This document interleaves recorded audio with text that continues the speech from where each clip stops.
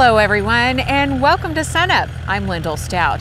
We join you today from the OSU Research Station at Lahoma to talk a little bit about this year's wheat crop that's been getting in the ground the last few weeks with Jeff Edwards, our small grains extension specialist. And Jeff, talk a little bit about what you and the colleagues are doing out here at these Lahoma plots.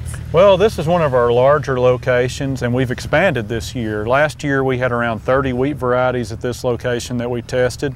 This year we're up to over 40 varieties and we're going to do this same routine at around 24 locations around the state, carry them throughout the year and harvest next May and report the results. So you're getting the seed in the ground, getting all ready, which is really indicative of what producers around the state are doing right now. And the conditions with the rains we've had lately, pretty good. Conditions are pretty good in most of the state. The guys in Major County might argue with that. They seem to have missed out on a lot of the rainfalls that we've had. But overall, we're in pretty good shape.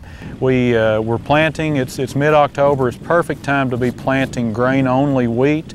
Some of the wheat that was planted a little bit earlier in the year, back in September, has emerged, but we're a little bit behind schedule in terms of the wheat that emerged for dual purpose purposes. And let's talk about that dual purpose wheat and some of the concerns that you might have or might be hearing from producers. It's a blessing that we got the wheat in September and that it did emerge, but we were a little bit behind schedule and the wheat is small, and if we were still in mid-September we would be in good shape.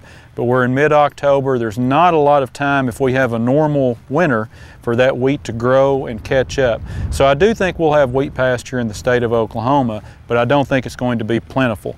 Unless we have an extremely warm winter, wheat pasture could be kind of tight this year, even though there are a lot of acres that went in the ground just due to growth. And we don't like to talk about weeds always, but we really need to. What are some of the things that you are keeping an eye on? Well, one thing that I'm keeping an eye on is ALS-resistant ryegrass and Italian ryegrass with multiple forms of resistance now. Axial XL has been our go-to product for ALS-resistant ryegrass, which most of our ryegrass in Oklahoma is ALS-resistant. But the problem is that we now have ryegrass showing up in northeast Texas and in Arkansas that is resistant to Axial XL.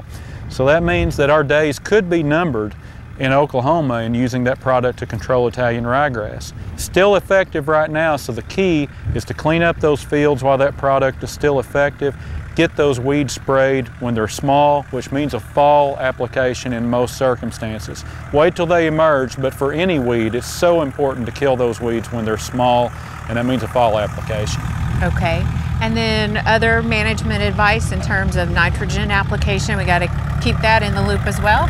We do. This is the time of year where our producers need to be putting out those nitrogen-rich strips. That's such a great tool for us to use to estimate our nitrogen needs in the spring, but it requires a little bit of forethought, and those nitrogen-rich strips need to be going out in October, November, maybe into December, but really we're entering the prime time to get those out there in the field. Okay, and we mentioned the variety trials. You're getting things set up. You have a way for producers to kind of track that and see the progress that you're making? We do. As the variety trials are planted, we will post the variety trial plot map on our website. And these plots will have signs in them in the spring to identify the different varieties. But a lot of producers like to see them as they're emerging and keep an eye on them in the fall. The way they can do that is just go to our website and download the plot map, and they can see what every plot is planted to and evaluate those varieties throughout the year. Okay. Jeff Edwards, our small grains extension specialist, good information. And for a link to those variety trials, just go to our website, sunup.okstate.edu.